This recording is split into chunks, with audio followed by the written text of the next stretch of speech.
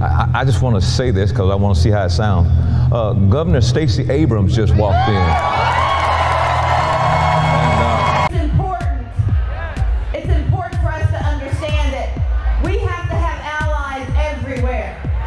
And there's no better place to have an ally in Georgia than in the governor's office.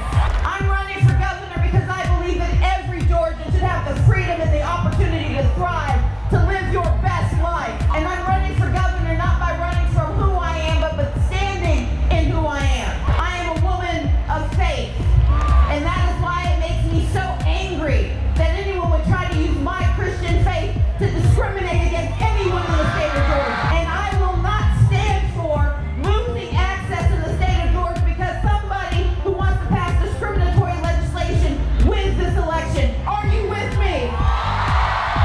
Creflo Dollar has never failed to disappoint. Creflo Dollar made news a few years ago when he asked his members to buy him a $65 million private jet. I can believe God as long as I want to. If I want to believe God for a $65 million plane, you cannot stop me.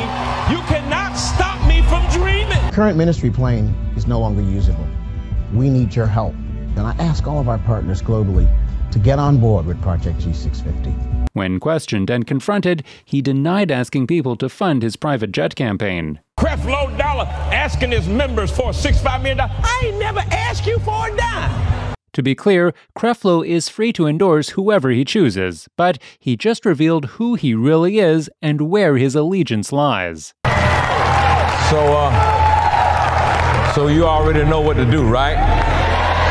How many of you have already done it? Wow. That's big time. Make it happen. Do what you got to do, and we're honored to have you here with us this morning. Amen. Make no mistake, Creflo is a liberal who values politics and popularity over biblical truth. We've recently published several videos about Creflo Dollar and his false theology. See the link in the description. Please join us in our fight for the truth. Please share our videos, subscribe, like, and comment. We appreciate your help. Some people have defended Creflo, claiming he is a faithful Christian preacher. When people show you who they are, believe them and don't make excuses for them. Creflo Dollar does not care about biblical truth, which is evident again in his endorsing a woman who viciously attacks the sanctity of life and the institution of marriage. This woman knows how to play her deceitful game so well.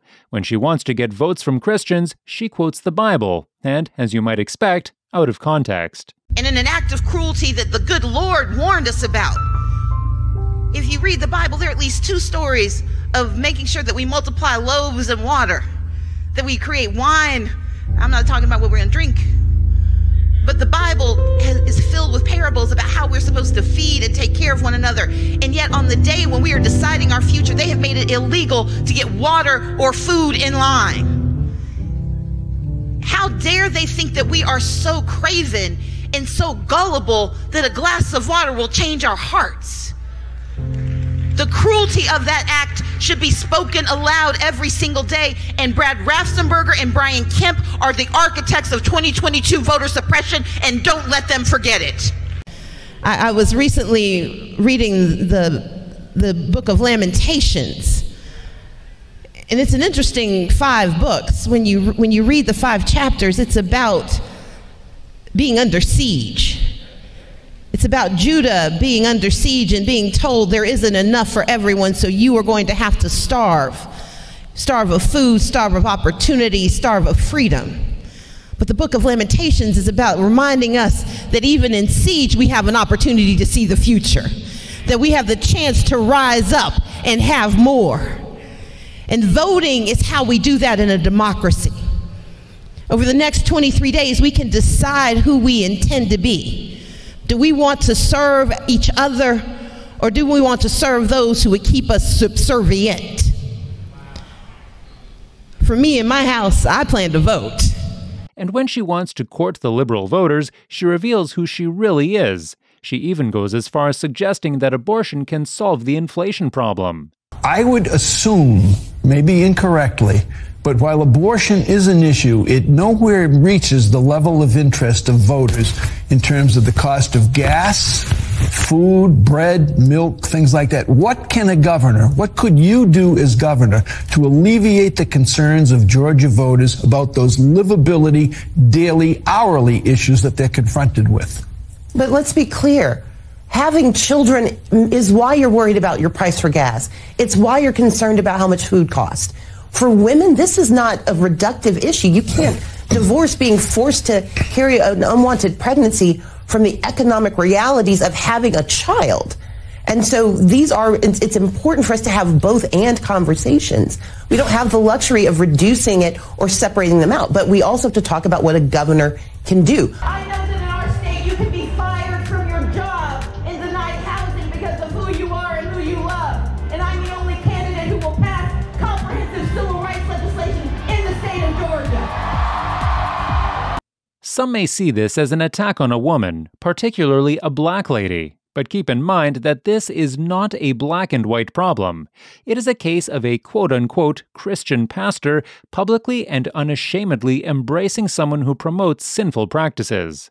You know, when you look at that perspective, what Stacey Abrams is saying, be afraid, be so afraid, you want to get abortions first. It's more important to get an abortion than it is to pray, than it is to unify, come together, solve the problems of America together.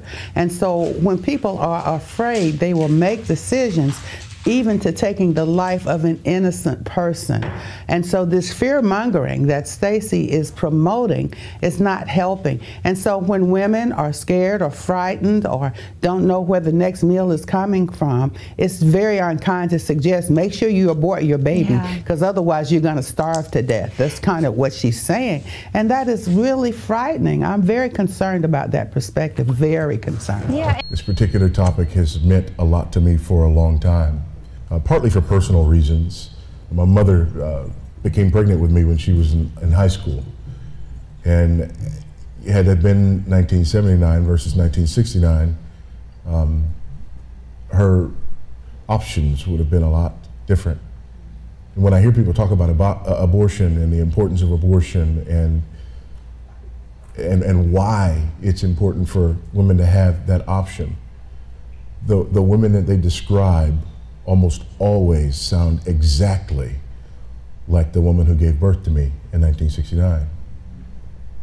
And so I've had a profound understanding of the importance of this topic for a long time. Because we're also a state where maternal mortality is #1 and black women are 3 times more likely to die than the most vulnerable white woman in the state.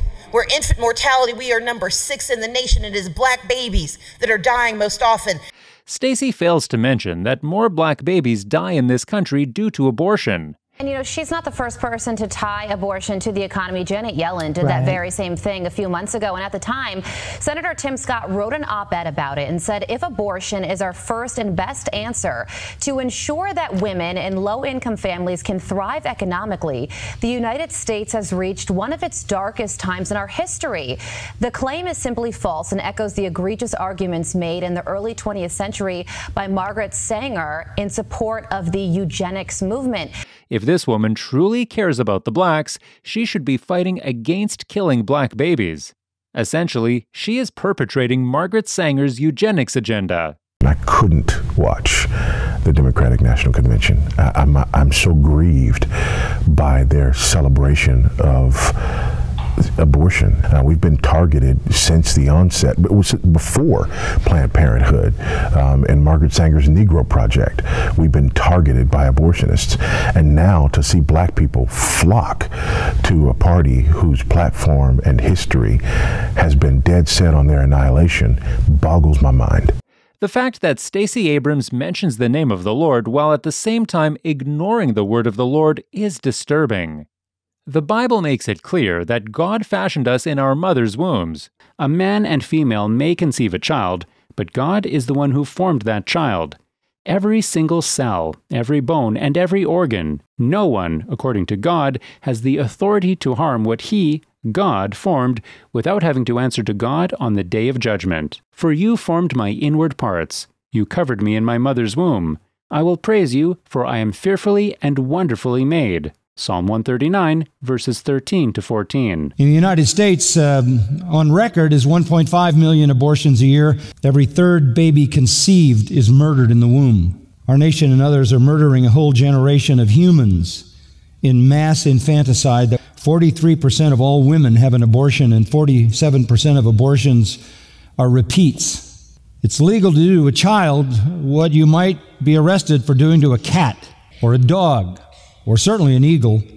How did we ever get here, where we just massacre infants in the safest place, in the womb, where we literally go in there and kill them?